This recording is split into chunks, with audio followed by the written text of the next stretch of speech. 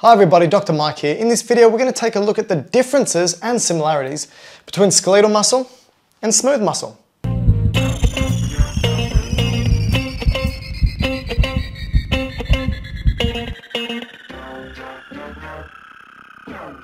So the first thing we need to look at, or I think, is we should focus on the skeletal muscle. So the skeletal muscle is obviously going to be muscle that's attached to our skeleton, and when it contracts, it allows for our body to move. So it's there predominantly for locomotion, for us to be able to do work, produce force. You can see a couple of things. First of all, that this is a single skeletal muscle cell. So the whole thing here is a muscle cell, which is sometimes also called a muscle fiber, which is sometimes also called a myocyte. They're all synonymous with one another. They mean the exact same thing. This is a muscle fiber, a muscle cell, a myocyte. Now, you can see a couple of things. First thing is it has multiple nuclei, so more than one nuclei. And the reason why that's the case is because embryologically, when you were developing, different stem cells came together to form just a single muscle cell. That's why I have multiple nuclei. The other thing is that a single muscle cell has all these, what we call myofibrils. So just that is a myofibril. Don't get confused. This is not a muscle cell. This whole thing here is a muscle cell. So this is a myofibril, and you can see that inside the myofibril, we have all these lines that I've drawn, and they are proteins. They're actually filaments, so proteinaceous filaments, and these filaments inside, which we call microfilaments or myofilaments, I'll just write filaments, are made up of two kinds, right? So myosin, which is the thick filament, and actin, which is the thin filament, this one here. Now, a couple other things that you can see is these filaments are lined up parallel to one another from one myofibril to the next myofibril. And you can see that the filaments are anchored to particular structural proteins. So for example, there's a line of structural proteins here. That's called the M line. And the reason why it's called the M line, or sorry, I should say the way I remember it being called the M line, is you've got these three lines like that. I call it the M line because it looks like an M. That's how I remember it. And this line here is called the Z line, and the way I remember the Z line is it looks squiggly like a Z.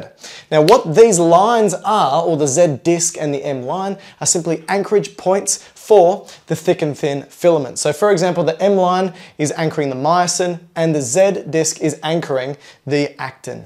So what we need to understand for this type of muscle cell is that when it contracts, all that's happening is that the thick myosin filament binds to the actin and it pulls it in, right? Like this. So the myosin actually has these little, what we call myosin heads, look like little golf clubs on them, right? And the actin, like this, needs the myosin heads to bind to it, and once it binds, it pulls it in. So once they bind, they pull it in. So what that means is one Z disc to another Z disc shorten. And in actual fact, from one Z disc to another Z disc, that's called a sarcomere. And the sarcomere is what we call the contractile subunit of skeletal muscle. And again, that's what shortens. And because skeletal muscle is aligned in parallel like this, it means that the muscle shortens in one particular direction. All right, that's important because let's just say the bicep, which we know the biceps have multiple muscle cells associated with it. When it contracts, it shortens, and because it's attached from one bone to another bone, it moves that bone. That's the whole point of the skeletal muscle. All right, so we've got the skeletal muscle there. Let's compare that to the smooth muscle, then look at the innervation. So how does the nervous system affect it? First thing, smooth muscle is not shaped like a cylinder like skeletal muscle is. It's shaped more like an eye. It's tapered on either end. First point. Second point is it also contains these filaments, and the filaments are myosin, thick, actin, thin, but you can see they're not arranged in parallel like it is for the skeletal muscle. And here's an amazing thing, right? With the skeletal muscle, where those myosin thick filaments are, if you look at it under a microscope, they're dark banded areas. So it looks like there's stripes on skeletal muscle. And that's what we call striations. This is why skeletal muscle is termed as being striated. All right? Smooth muscle, because the way that the filaments are arranged are not in parallel, there's no striations, and that's why it's actually called smooth muscle, because there is no striations. So it's not striated. You can also see that one smooth muscle cell has a single nuclei as well. So it's shaped differently, the nuclei number are different, and the arrangement of the filaments are different. Next thing, but it's still actin and myosin, right? And they still have myosin heads that need to bind to the actin. Next thing is that the filaments are actually not bound to these M lines and Z discs, for example. They're actually bound to these structures here called dense bodies, which are protein-based structures, right? Dense bodies. And you can see the dense bodies are actually attached to one another through more proteins, more cytostructural proteins.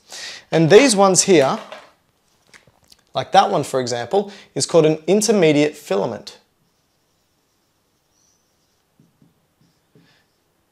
And the great thing about this intermediate filament is it connects one dense body to the next. I'll show you why in a sec. All right, so when we stimulate this muscle to contract, same thing, myosin heads bind to the actin and it pulls it across, shortening it. But it shortens in that direction, that direction, that direction, that direction, that direction. Plus, when it shortens, the dense body moves. If the dense body moves, the intermediate filament moves and the whole muscle moves and it gets basically balled up. It scrunches up, and that's what happens with smooth muscle. Now, why? I said skeletal muscle is attached to the skeleton. Smooth muscle, we find lining hollow organs. Now think about that, lining hollow organs. So the types of organs you're going to find with smooth muscle is going to include the whole gastrointestinal tract. Esophagus, stomach, small intestines, large intestines, rectum, colon, all this type of stuff. It's going to be genitourinary, right? So the reproductive tract and the urinary tract as well. Blood vessels, right? All of these structures have smooth muscle in it. The other thing you should notice here is that we do not consciously control the contraction or relaxation of the smooth muscles in this area, but we do control it for skeletal muscle. So this is nervous system wise controlled consciously, this one is controlled unconsciously, or this is voluntary contraction, this is involuntary contraction. So now what we can do is talk about the innervation to it. So we can talk about, if we know that one's voluntary and one's involuntary, we can sort of deduce what parts of the nervous system are going to be involved with it. Now, with the skeletal muscle, this one's pretty easy because it's muscle, it's conscious, it's attached to the bones, it's going to be motor neurons, right? And there's two motor neurons that go from the cortex down to the skeletal muscle that needs to contract. So if I were to draw up a spinal cord, and then I was going to draw up the grey matter associated with the spinal cord, and then I'm going to draw up the spinal nerves going to a mixed nerve, right? And that's obviously on the other side. We all know that sensory input goes through the dorsal nerve root and motor output comes through the ventral nerve root, all right? We also know that the cell body for the lower motor neuron, the upper motor neuron from the brain down at the spinal cord, the lower motor neuron is going to be, this is where the cell body is, in the ventral grey horn, and it leaves through the ventral nerve root and it comes out. Now here's an amazing thing, right? This motor neuron, this motor neuron is going to synapse with this skeletal muscle. But it's going to have multiple branches with multiple synapses. And what you're going to find is that it will synapse, one single motor neuron will synapse with a number of myocytes or muscle fibers or muscle cells. It's all the same thing. And again, think about this. So each muscle cell needs its own individual innervation, but you can have multiple muscle cells innervated by the same motor neuron. When we collect all these skeletal muscle cells innervated by the same motor neuron, we call that a motor unit. So when we talk about motor unit recruitment, this is what we're referring to.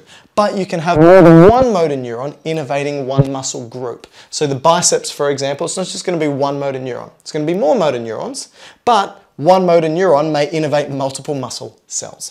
And what's going to happen? We've spoken about the neuromuscular junction. Sends an impulse and action potential down, releases calcium.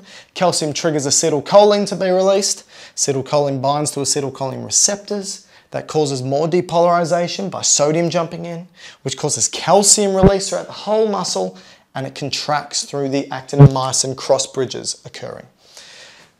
Smooth muscle. Let's have a look. We can draw a spinal cord. Same thing. And we know it's autonomic.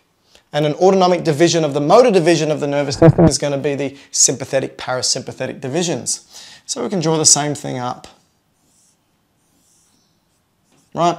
Now, here's the other thing, that the cell body for the autonomic nervous system is going to be in the lateral gray here. And it's going to exit. And because it's autonomic nervous system, which is a 2-neuron chain from the spinal cord, it's going to synapse at a ganglia. Sympathetic or parasympathetic, doesn't matter.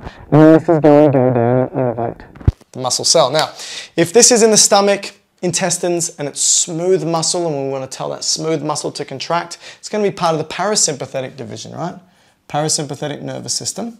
And acetylcholine will be released here, and acetylcholine will be released here, and acetylcholine stimulates smooth muscle to contract. Acetylcholine stimulates skeletal muscle to contract. That's another similarity. But here's a big difference. When we look at smooth muscle and we draw its arrangement, we know it lines hollow organs. That's a really important point. It lines hollow organs. So, if I were to draw up a tube like this, and let's say it's the intestines, you're going to find, for example, smooth muscle arranged around the tube, like that, and along the length of the tube. You've actually got multiple different arrangements of smooth muscle. In the intestines, this is called circular smooth muscle, and this is called longitudinal. And the whole point of smooth muscle in the gastrointestinal tract, for example, or genitourinary tract, for example, is you want to narrow the diameter of the tube and shorten the length of the tube because this pushes things through. Right? This is called peristalsis. So the smooth muscle aids in peristalsis in this process. All right, here's the other thing. This muscle layer, called the muscularis, right, between the circular and the longitudinal, right, I'm going to draw it up. You have a nerve plexus that's called the myenteric plexus, right? So let's just say we've got, let's draw it like this. Smooth muscle like that. All right. And let's just say this is smooth muscle in a hollow tube, like the intestines, for example. You've got the neuron coming down. It's going to synapse. And there's going to be all these ganglia, which is part of the myenteric plexus. Right, here's the thing. Let's just say there's a bit of food. So let's just say this is part of a hollow tube. Right? Let's just say a bit of food or chyme or whatever it may be is moving through. What it does is it stretches the hollow inside of this tube. When it stretches it, it stimulates the muscle and stimulates the associated neurons. Now what happens is amazing. The neurons behind this tube, right, it releases neurotransmitters to tell the muscle to contract. And the types of neurotransmitters that tell smooth muscle to contract is acetylcholine and substance P. Two important ones. But because smooth muscle, I didn't say this, they're connected through these gap junctions. One smooth muscle talks to the next smooth muscle by propagating the action potential. That's very different to skeletal muscle, right? Where an individual cell must be innervated. You only need to innervate one and it sends the signal through. That's called a syncytium. So, if I were to tell this muscle to contract, it's going to tell the rest of them to contract. That food's not moving through if that happens. So what we need to do is tell a signal in front of the food to relax. Behind, contract, in front, relax. So there needs to be more neurons sending signals down. And the neurotransmitters to tell it to relax include nitric oxide and VIP. right? Vasoactive intestinal protein. Nitric oxide and vasoactive intestinal protein. No VIP, right? They're two neurotransmitters or chemicals that are released. They relax smooth muscle. So what amazingly happens is behind the food, it contracts. In front of the food, it dilates. And that pushes the food through. That's peristalsis. When it gets to the next part, it does the same thing, stretches, stimulates behind to contract and in front to relax. That's amazing. And that is one of the big differences between smooth and skeletal. Here's another difference.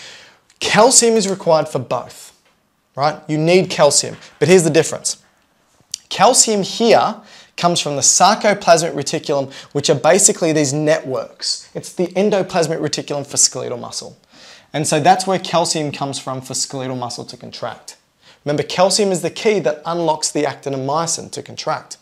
For smooth muscle, calcium comes from endoplasmic reticulum, but also comes in from outside the cell, right? And again, calcium is required to tell smooth muscle to contract. But for smooth muscle, you need one more thing, something called calmodulin.